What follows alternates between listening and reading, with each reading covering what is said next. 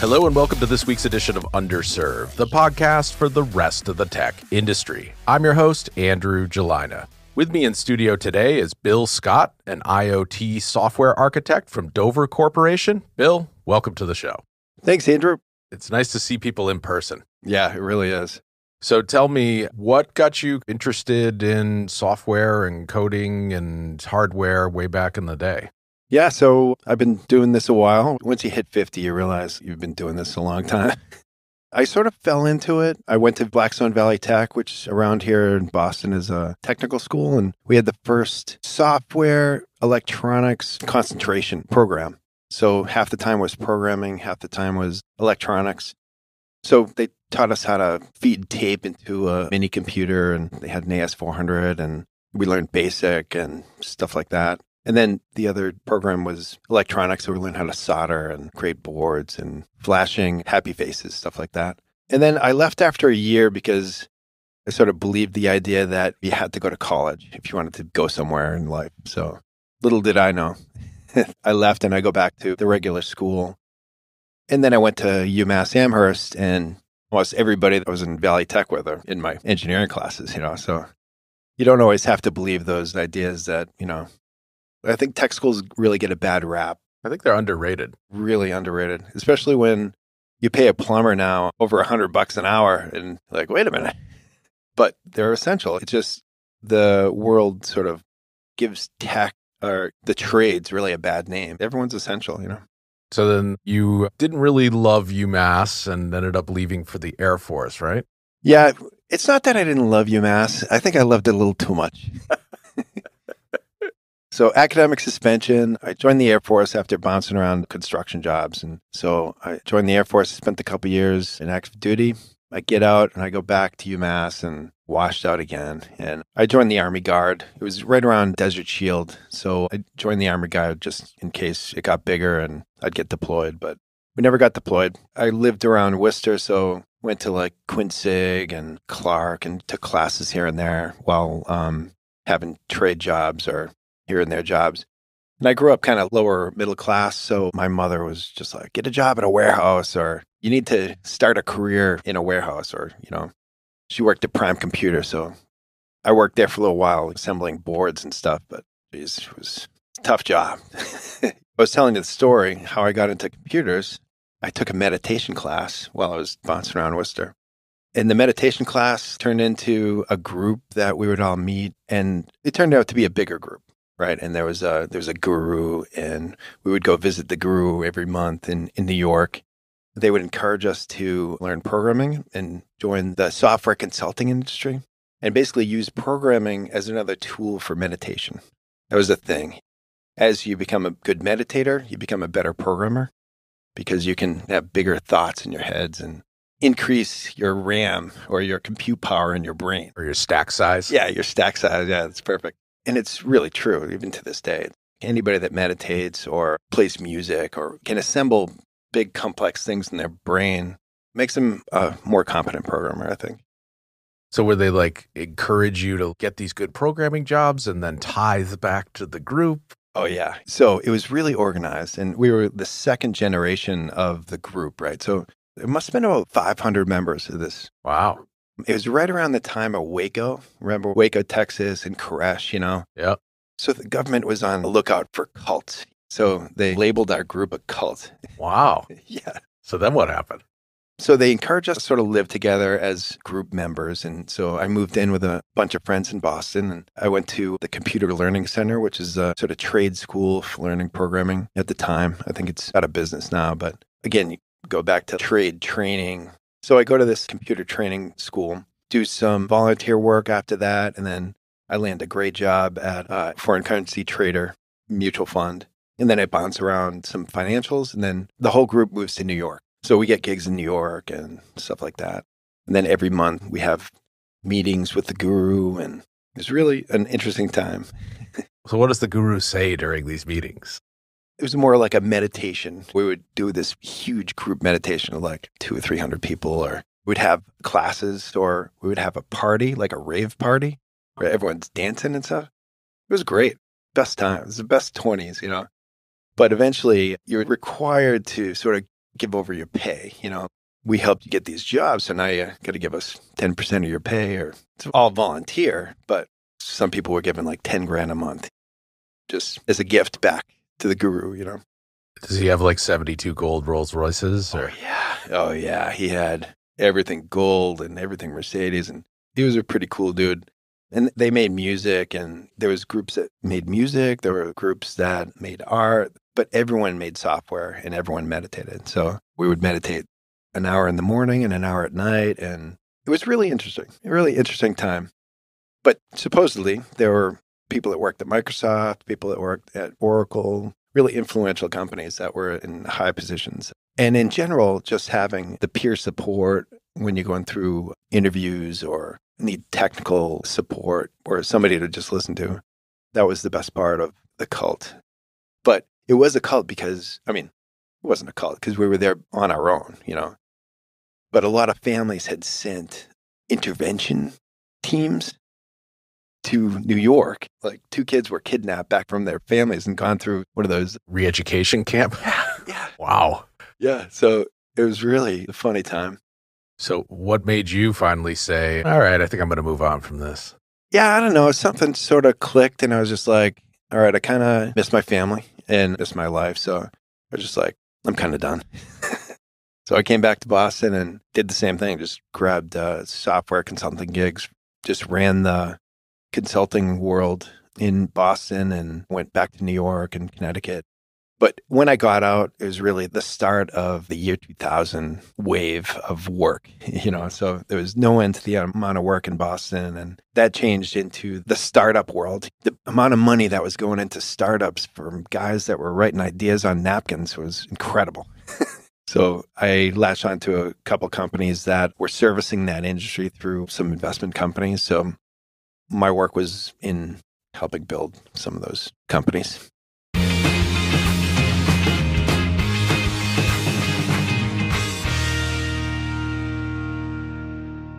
Any interesting stories from the stuff you built or stuff you saw then? Actually, it's funny. MotherNature.com, the first bellwether that showed a bubble. A bubble was about to burst, right? The guy that started that was a finance guy, right? And he just had this idea on a napkin. And he ended up getting like $75 million. Wow. Just in the first and second rounds. And there was so much money being thrown around, right? So the company I was working for, the company was 10 people at the time. And so he sat with one of the directors and they had an idea for an e-commerce project. So they read us in on the project. We get the specs. We go off. 2 months later, we come back. We have this e-commerce project and we're going to fold it into their system. By that time, it's gone from 10 to 25 people. And they're like, who are you? And so we explain who we are, show them the software, like, great, this is great. And they give us another project. And it's a 5 months, 6 month project. So we go away and come back 3 or 4 months later. The company's gone from 24 people to 120 people, right? And the person that hired us is gone. They didn't even know what they paid for, So we give it to them and it's like this nutrition planner, you fill out a questionnaire and then we would provide the packet of vitamins and minerals that you need. And we would send that order to a factory and they would build it in this consumable packages, And so they're like, what is this project? We have no idea what this project is. And then eventually they took it and folded it in. But I think at that time they were starting to feel the stress of having so much money and not having any return yet. And then there was a rumor, I think my boss said, we could potentially get shares instead of money. Right? And at the time, like Yahoo and AOL, they would open at 12 and then they would close that day at 112, right? And we're like, maybe we should take half in shares. And it turned out their opening bid was 42 and they closed the day at 12 or something. Oh. Something bad. So they were like the first startup to sort of go down. I heard a quote once, someone was talking about whether or not they would accept equity or compensation while they were consulting for startups. And he says, unless I can spend warrants at Star Market, I don't want them. I forgot to ask at the end of your story there, what was the name of the group that you were part of? The one with the guru. Because they were running from this cult awareness network they called CAN, right? And they would come to every one of our meetings and they would try to spread literature of, you're trapped in a cult. Yeah. All that stuff. So they kept changing the name of the group. Just name it asterisk, like a wild card. Yeah, it was basically, the guy's name was Rama. So we were just the Rama group. But I think they were calling it like Intergalactic Network or something like that. But at the end, before I left, we would meet on the weekends because we're all programmers. It's 3 years in. We're all really skilled programmers. And we would meet in a hotel room. We would get adjoining rooms, clear out all the furniture, and just start coding. And we would meet in the morning, like on a Friday morning, talk about an idea. And we would just, 10 of us be in a room. We'd buy monitors and computers and we'd just bang out code. And by Sunday night, we would have a working proof of concept for a business. And somebody would take that business and run with it. And we had no idea where it went. So, wow. So you guys were like the original hackathon. Yeah. Would you return the computers at the end of the weekend? Yeah, return it back to Best Buy or whatever it was. 15% restocking fee. All right. We'll consider that the rental price. So I think I remember you saying that when you were doing a bunch of VB development and business apps, and you did a lot of travel, not just the Northeast, but worldwide. Where else did you code? Yeah. So in 95, the World Wide Web Consortium, they were asking for volunteers. So you had to write an essay and I got picked. So I got to travel to Paris and work at the 5th meeting of the consortium. And they were voting and discussing HTML4 format. So I got to meet Tim Berners-Lee was there and all these highly visible names. And it was really my first time out of the country. And I was just a punk kid. We just basically party all night and then all day just set up computers and set up AV equipment and stuff. There's a bunch of models there, French models. I didn't speak 8th grade French, So I'm just trying to get their attention, act like a clown. One day, these executives are walking in, they're checking in, and I was like, bonjour. And this guy turns to me and goes, really, really angry. He goes, do not try to speak my language. It hurts my ears. So, whoa, sorry, buddy.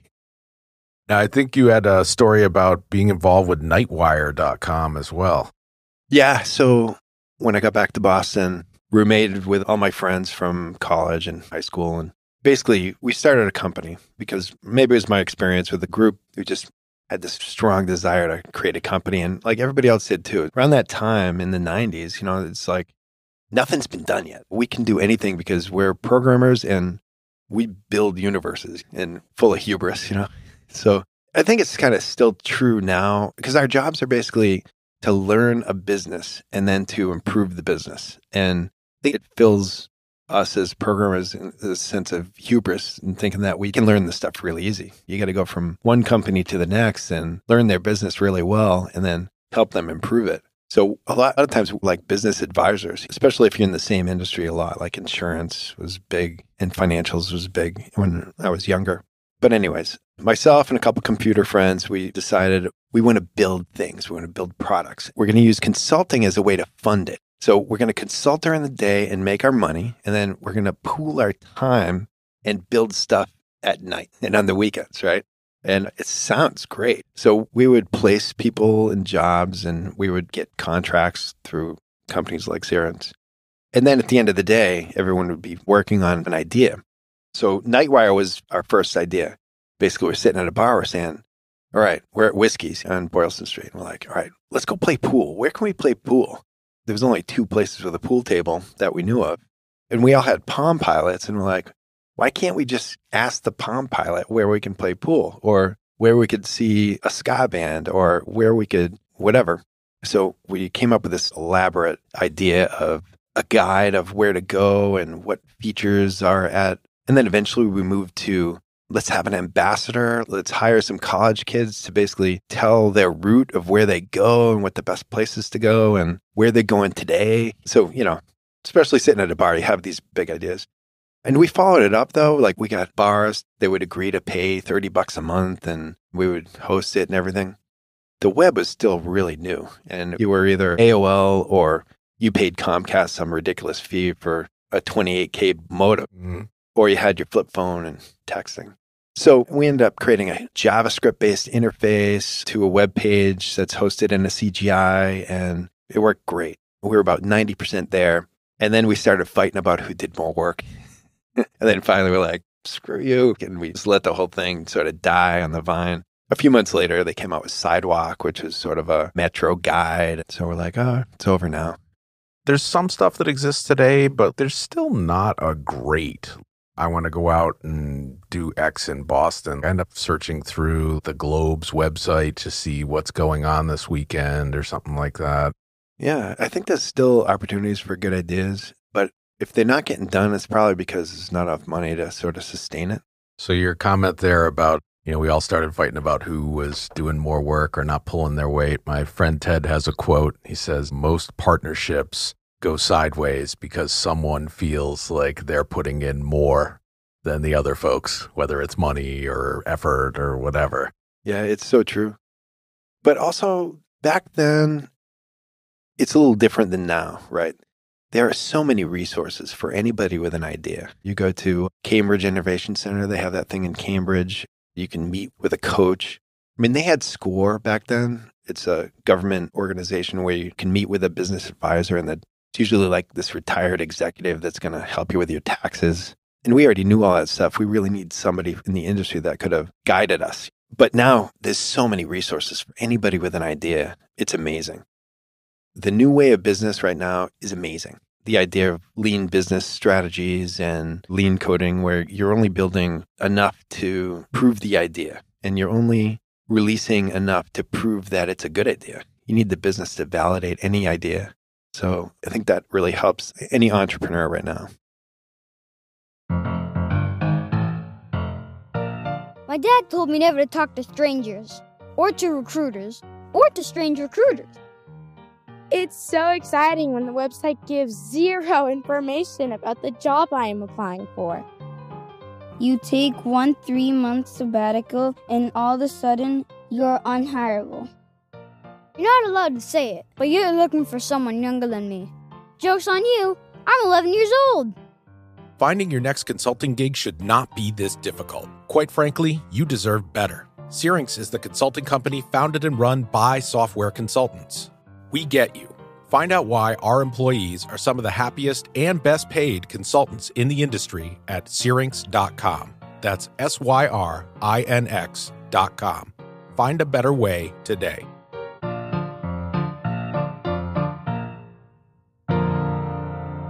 Syrinx Consulting is a proud sponsor of Underserved, the podcast for the rest of the tech industry. Did you run into any good mentors along the way in your career? Well, I've had some really good managers. I've had some really good architect friends that definitely helped me along the way. I mean, one of the guys I'm working with now, he's the enterprise architect, and we've been working together for almost 25 years. This industry is about people, and it's always good to keep the people that are nice and skilled and keep them around as much as you can. Mm-hmm. Yeah, another underserved guest, Jeremy Halperin, talked about a quadrant. Like, you want people who are nice and competent. If you're missing either of those, it makes it much harder to work together. Yeah. Like you said, this industry of people, one of the hardest parts of this job is that we're all in some way on the Asperger scale. So we're naturally anti-human. So to find that unicorn that's not only a good person and open and nice, but also competent and can code and understands complexity. And it's definitely hard to find. I think one of the things I found, and I always see this among our tribe, is, like I said, we get this hubris and think we know the business and come up with an idea, and we think we know everything because we're coders. We create worlds. From nothing. From nothing, from a blank palette, we create an entire world. But like I tell everyone, ideas are like farts. Everyone loves their own brand, but they all smell. They all have something that probably not a good idea. Yeah, because you can. A lot of developers will develop and build something. And yeah, not getting that market validation you were talking about is definitely a theme we've talked about a few times on Underserved. Yeah, but that's the beauty of how the industry has really evolved, and the whole idea of lean and the whole idea of some of the principles around transformation, the new buzzword transformation. Yep. Now you're doing IoT work. How did you get into IoT? Well, I always saw this sort of like next evolution of software and combining software and hardware. Like right now is my favorite job because I'm building things that my friends and family can actually see and touch and feel. It was a great feeling to be able to share mothernature.com, and say, go to Mother Nature. I was part of that or whatever. Or I built a e-commerce site for Olympus, and so go to olympus.com. You can see it. But just seeing it in action, or any of the startups we created, go there and test it out, and then it'll break, and they'll be like, this thing's, My friends and family were always my beta testers. But now you can see this thing in action, and you can hold it and touch it. My first project a few years ago was we built a prototype for Crohn's disease patients. So this guy had a patent to identify early onset of Crohn's disease flare-up. So we had these consumable cartridges. And so what we did, we created a little machine that they'd put the cartridge in, would take a picture of it, send the picture to the cloud, do some analysis, and then spit it out on their phone, whether they're at a high risk of a Crohn's flare-up. So I eat this thing, it goes through my system? And... No, you had to poo on it. Oh. So you had to take poo, mix it up, and then stick it on this little device and stick it in the machine, and then you had to clean it up too. So, yeah. IBS and Crohn's is an awful disease, but the idea of this was that they could mitigate the pain and suffering of the flare-ups by taking some medicine that will help the pain during the flare-up. The idea of having this box that I could show somebody and say, look at this. This helps people. It was really fantastic. So it worked? It was a prototype, and it actually evolved into just the mobile app. So we didn't need the device anymore. We just refactored the card, and then we just created some software to take a picture and did exactly what the device did. Yeah, cool. But again, it's like that lean. You start with a prototype, you refactor it, and then say, do we even need this box? You mentioned prototyping. I know you've done some hacking on Raspberry Pis. What have you done with those? Well, that actually was a Raspberry Pi. Ah. So for the prototype, we used a Raspberry Pi. We were talking about this before. I think it's not just the Raspberry Pi. There's so many new boards coming out that are just as powerful. I have the Jetson board now from NVIDIA, and it's the same size as the Pi, but it's specifically for running ML and capturing video and attaching to a camera. But yeah, having a Raspberry Pi has really changed the ability for an everyday person to create a device, an IoT device, or any smart device that's connected to the internet and can run code. My 13-year-old daughter can take a Pi and start writing code, and it's amazing. Yeah, they are pretty powerful. I had some a long time ago and just fooled around with them and opened up a terminal and did a little C programming on it and turned the GPIOs on and off or whatever. Here at the office, we've been using them for video kiosks. We have episodes of Underserved playing on loop in the lobby, and we have other photos and videos and stuff. And I noticed that the new Raspberry Pis, I want to say it's the A+, just doesn't have the power to consistently spit out HDMI all day long. We had to change everything to B+ in order to get that to work. Yeah. Did you have any hardware gremlins you had to chase down with it? Not really. But, the Pi gets such a bad rap because it's a hobby board. So we have a product that our partner has used a Pi, and it's one of the main API gateways. Since we're only making 200 or 300 of these things, it's fine. It's not like we're mass producing them. You can spend a couple extra bucks and just have a Pi rather than having to buy purpose built. Yeah, it's just amount of chips, Being in the medical industry a few years ago and seeing how they build some of their equipment, they're just putting an off-the-shelf Windows 7 machine in these things and without much engineering thought. At least the Raspberry Pi is small enough and cheap enough to change the industry. Yeah, and if you fry one, you're not that worried about it. Yeah. Now, if you did want to evolve something that you prototyped on a Pi to dedicated hardware, how do you do that? There's companies from Element 14 where you buy the Pi, you do a prototype. I think you can actually send the prototype to them and they will produce a schematic for you and a board, and then you have to buy in volume and they'll do an SoC or they'll do a custom board for you. Do they like take out the pieces you don't need? Like if it doesn't need network or if it doesn't need HDMI, they kind of... Yeah. Just take out the fat. Okay. But again, then you kind of lose it. I've noticed a lot of times we'll have field operations and they'll say they have Ethernet, but they don't. So we have to switch over to Wi-Fi and they don't have Wi-Fi. And then how about Bluetooth or cell? Let's put a cell chip in. So we have the edge devices that we usually get in industrial scale are usually hardened, industrial hardened, they're secure, and they have all these options. You can fail over to Ethernet or fail over Wi-Fi or cell if you need to. And then you always have a company to go back and complain to. I guess one of the problems with having a Pi is you have to buy all these components, put it together, put a housing together. Then if something fails, it's on you. Yeah. Welcome to open source. Yeah, I know. Yeah. Nobody's picking up a phone in Changzhou, China because their Bluetooth device doesn't work. Yeah, or because I'm getting error messages on my HDMI output. I get these little kernel panic messages that would start showing up on the HDMI in between the clips. I'm like, what? I guess it's the curse of productivity of the open source world, right? Yep. Now, you wrote an article on Kafka as well, right? Yeah, my last job, I was a transformation consultant. So part of the job was to do a little bit of writing, a little bit of training, and then running these transformation squads at some insurance companies in Boston. I don't know if I should say their names, but... Yeah, we'll let them remain anonymous. Yeah. There's only two. They both did a big transformation project. So I would run these transformation squads. And first of all, it's a really young company, and they needed an old dude because the transformation teams were basically taking all these blue heads like me and trying to teach them how to learn the new full stack or React, basically learning lean.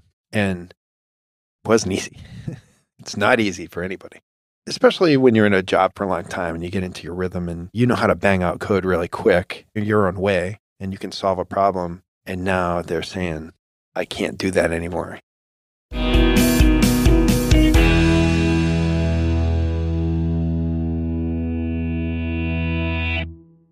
It's hard to take the productivity hit and the ego hit of now not being the master and having to go into this new technology and you're not comfortable with it, you're not as productive with it, and you're not the guru in it.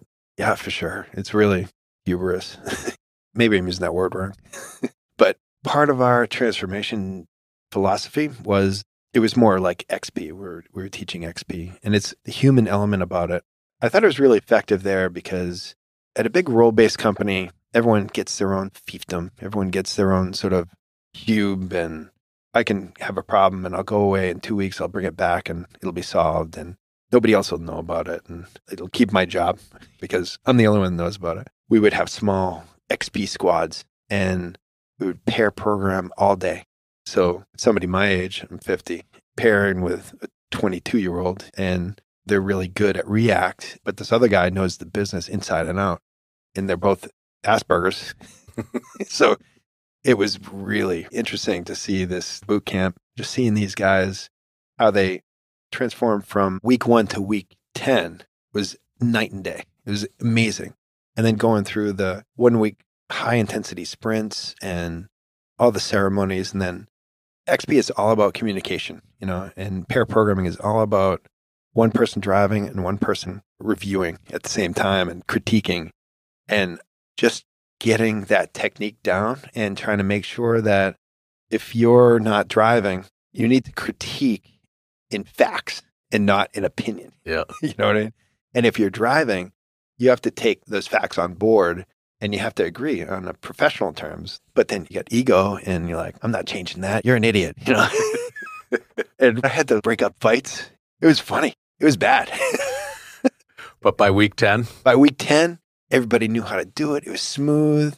Everybody wanted to pair program, Everyone wanted to write unit tests because every piece of code had to be unit tests, and which you do it for training. In real practice, it's a little impractical, but the training part of getting used to the idea of writing a unit test or programming and communicating at the same time you're programming changes the way you program. Yeah, I've done some extreme programming, pair programming, and it's definitely all of the things you said. It's instructive, it's humbling, It's somewhat awkward. You got to figure out how to diplomatically sometimes get a little idea in there, depending on the person you're working with.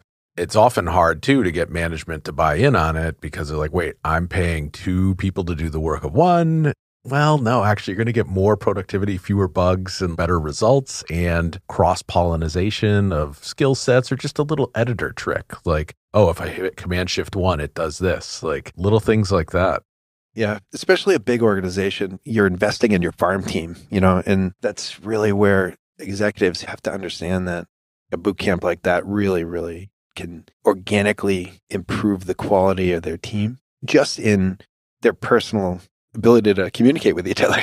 It pays a ton of dividends. Not all of them easily quantifiable, but everyone has a little bit easier time after that getting stuff done. Yeah. But again, like I was a transformation consultant, right? So it's really just a glorified, we're just the Bobs, So everyone knows you're just looking for heads to cut off and stick on a pike. We've got a printer here we could smash later if you want. PC load letter. Yeah. So what have you been doing interesting in IoT? I know you were doing some image recognition stuff. Yeah. So Dover, where I'm at now, is pretty much my culmination of my entire life, my professional life. So I've always sort of wanted to be an architect, be that guy. So I always looked for contracts that would sort of fill in areas that I didn't know. So I would take regular enterprise programming jobs, and then I would move to shrink wrap software, and then I moved to web and tried to get experience in all phases of software. I took a field service job for a while, and so I was deploying code to customers, which is interesting. But seeing the end result of a development team in practice was really hard to do. I'm implementing this code that if I had the source, I could probably fix and make a lot better. The team was in Germany, and I'd call them up like, guys, Jesus, you test this stuff? So being in front of the customer or a board of executives trying to explain why something doesn't work or it doesn't work the way it was advertised or whatever was really interesting. So now I run multiple projects at the same time. I'll tell you a little about Dover. Dover is an $8 billion company, and they made their money. They probably had never heard of them, but every time you pump gas, there's Dover on the hose. So they made their money in the 20s. They had all these patents to pump gas, to pump fuel, and it just collected money off their patents until the 80s. Then they started purchasing vertical market, expanding into different markets, and I guess in 2000, they really exploded. And now they have about 40 different brands in 5 different lines of business. But most of the businesses are, let's say, slow to change, like gas stations, and anything in petrol that's downstream is usually pretty resistant to technology, like hauling gas and stuff. And we have environmental, so garbage trucks. We have cameras on garbage trucks that identify whether a dumpster is overfull. As soon as it discovers it's overfull, customer gets charged $25. Guy doesn't even have to get out of the truck. He gets $25. Takes a picture, sends a bill, bang. Doesn't even have to send a picture. It's automatic because it's video. And the AI will just identify whether it's overfull just by the pattern recognition. What if the customer pushes back? Like, was it overfull? We have video. Yeah. In fact, I think they get the picture in the bill. So it's those things where, a garbage truck company doesn't really know about software. So we can introduce products like that to sort of help them, number one, realize more money and reduce waste and stuff like that. So part of my job is I work for the digital leadership division where we live transformation. It's not just a buzzword anymore for me. It's kind of what we do. So we lead any software projects or try to help train or educate our companies how to use new technology, use IoT, use web to help them make money, basically. Yeah, it sounds like you're selling a solution to a garbage hauling company, not like, hey, you want some software and hardware? You're like, hey, you want to make more money every time there's an overfull dumpster? Yes, sign me up. Yeah, the CTO of the division that I'm in is brilliant. He's just one of those visionaries that he's already sold the company 10 years ago, and he's in this role that he's trying to help the company really realize value by using technology correctly. So they've identified a lot of these projects that'll have a high impact as long as we get market validation. So it's really satisfying to being able to improve the business with just implementing software, Making something from nothing. That's it. So, Bill, thank you very much for coming down today and being a part of Underserved. Thanks, Andrew. This has been real fun. Can't wait to listen to more. Yep, we'll have your episode ready soon, and we'll talk to all of you next time on the next episode of Underserved.